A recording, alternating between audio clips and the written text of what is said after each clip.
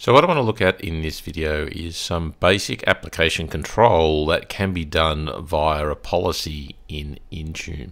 So I've got a virtual machine here running Windows 11 that is connected to Azure AD environment. So if I, for example, go in here and run PuTTY, that works fine. And again, if I run something like Brave, that also will run fine. So I've got no application control on this machine. What I want to do is I want to go into Intune and I want to create a policy there that will allow me to control these third-party apps. All right, so again, we can see here Brave works quite happily. And if I go into the standard Microsoft browser, being Edge, you'll see that that also works quite well here. So let's just go in and click on a website here. All right, so you see that works basically as expected. Now, to set the policy, what I need to do here is I need to basically go in and go to Intune. So I need to swap over to intune.microsoft.com. And what I need to do is you'll firstly see that in here, I have a list of my devices. So in this case, the device I'm looking at is WM02, and you'll see that it is basically compliant. Now, if I have a look at the configuration profiles in here, you'll see that there are currently no configuration profiles being applied to that machine. So what I'm going to do is go in here and create a new profile here. Let's go in and make it Windows 10. Now, you'll need to select from the templates here. So let's go in and select the option for Endpoint Protection template. Go in and create that. So let's give that a name just to identify it. And what we're going to do here is go in and have a look at the individual settings. Now you'll see in here that we have Defender Application Guard, and by default out of the box it is not configured. So what I'm going to do is I'm going to select to enforce this, and when I do that you'll see that when I select that option, I'm going to enforce only Windows components and Microsoft Store apps that will be allowed to run. So let's start with that. And I'm going to add all devices just to make it easy. Go into next, and we will go in and create that policy. So see that that has been created. That will start rolling out to my devices here. And remember, basically what I've done is just set the application control to enforce the application code integrity policy, and that's going to effectively restrict the running of applications on those endpoints to being nothing but purely Microsoft or well-known apps. So that has to apply to our device here. So what I can go in here and do is try and speed that process up. So let's go into settings, go into the accounts, go into the access work and school, and let's go in to the Azure AD join option here. As you can see, go into info, and you'll see that there's a sync button here. So I'm going to go in and try and force that policy to take effect as quickly as possible. Now, even that may not enforce the policy to run immediately. So what I'll do is I'll just pause the video until we see that policy actually applied to that device. I'll come back and we'll walk through it from there. So after waiting a little while for the sync to happen, you'll see now that we get a message about being signed out. Now this is an indication that the application control policy we've just created has been successfully applied to the machine, because application control here is going to use Defender Application Control, Windows Defender Application Control WDAC. That's going to install at boot, so we do need to go in and boot the machine. So now that we've done that, let's close off our sync window here, and let's go in and reboot the workstation so that those changes can go in and take effect. Let's go in here and select restart. So our expectation is that once the reboot has successfully completed, the policy will be fully applied. This is going to restrict applications effectively to only the standard Microsoft ones plus any that have come from the store. So we're expecting that our Brave and our PuTTY there won't run because of that. So let me just pause the video and log in. Okay, so I'm back here on the desktop of my virtual machine, and let's go in and try and run PuTTY. Now you'll see here that immediately we know the policy for application control is currently active because we have this warning when we select a non-standard or a non-Microsoft app here. So we get this warning that Defender application control is blocking this app. All right, so let's close that. Let's see what happens over here when we try and run Brave.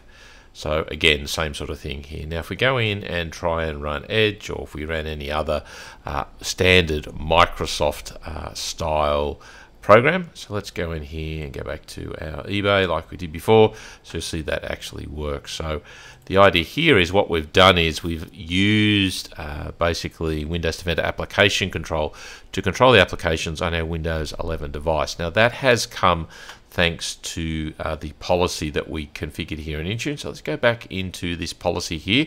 All right, and remember that what we did is we went into the settings here and selected the option in application control to enforce code integrity policies. Now what I'm going to do is I'm going to edit this again because there is a less aggressive option that is available to you. Now this option down the bottom here, I can also enable the option to trust apps with a good reputation. Now that good reputation comes from something called the Intelligent Security Graph. Now this is a Microsoft database of known good apps. Now the downside to this, or the challenge with this, is that Microsoft doesn't reveal what applications are in that database, so it can be a bit hard to determine what actually is included and not included. But what we're going to do is we're going to update this policy, apply that once again. Alright, so that has now been saved. What we'll do is to try and force this again. Let's go into our Windows devices and find our VM02. And what we're going to do is we're going to force a sync from the cloud down. So let's go in and force that, or as best we can. Alright, so that's been initiated. So let's go back into our policy here and have a look at it again. Make sure that it is set up correctly. Verify that is all good. Right, so there is our policy there. Scroll down the bottom here and have a look under Defender Application Control, and you'll see that we've not only got the code integrity enforced, we've also got the trust apps with good reputation is now enabled. So what we can do is go back to our workstation here, and again what we'll try and do is we'll try and hurry this all along and do a forced sync, and then we'll just have to wait for that policy to once again go in and be applied to the workstation. Then we can go in and have a look at what changes that policy, what the impact is on our workstation here. So let's go into the school access account. Let's go in here and sync this once again, and again I'll just pause this video and wait for that synchronization of the policy from Intune, the changes that we've made, to come down to the device, and then we can reboot and go through this and just see what the differences are by selecting that different option in there. Okay, so the sync didn't take quite as long this time, so let's go in here. You'll see here that once again, because we are making a change to application control that requires a reboot, so be aware of that. So let's go in here and close that, and once again go in and complete a reboot, and then let's go in and see what the differences are once we've gone in and done a reboot. So what I'll do is I'll pause that while the system reboots, and I'll come back when we're at our desktop. Okay, so we're back on our desktop here, so let us try and run PuTTY. So PuTTY, you see now actually executes. Obviously it is in the Microsoft database there as a known good app. Let's go in and run Brave, see how that fares. And you'll see in this case that Brave is considered to not be a trusted app inside that Microsoft database. So again, this makes it a little hard to determine exactly which application is and isn't included, and that can make this version of applicant control a little bit challenging here. So once again, PuTTY works fine, but then if I go in and try and run Brave, which you would expect generally to be in there, you can see that for whatever reason Microsoft considers that to not have a good reputation. So now that we've got application control on, probably a question is, what happens if I want to remove that and go back to, the way things were? Now, my experience is that you shouldn't just delete the policy, because that generally tends to leave those application control settings in place on the device. The best way to do it is to remove it using the policy. So what I would suggest you do, the quickest way to do this I have found, is to go back in application control and change this option here from enforce to audit only. That will leave the bottom one there to also be not configured. So change it from enforce to audit mode. And that will remove the policy, allow you to get to all your applications, run them, and then once that is working, then think about deleting the policy. So again, if you want to remove the policy after it has been in place and active, my advice to you is put into audit mode first, then make sure the applications work, then think about deleting the policy there. Alright, so once again, we're going to have to wait for that to go in and synchronize so that we can pick up any changes. So let's go back into settings here and see if we can once again force that to happen quickly.